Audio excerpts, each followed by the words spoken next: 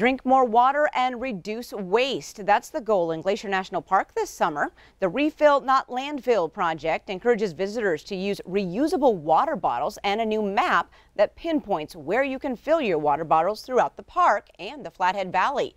On top of that, disposable plastic water bottles will no longer be sold in the park, and you'll notice an increased number of recycling bins in high traffic areas. Coming up on tonight's 10 o'clock news, this dad has been by his son's side through it all, crawling, walking, running, and now plane jumping. Their story next.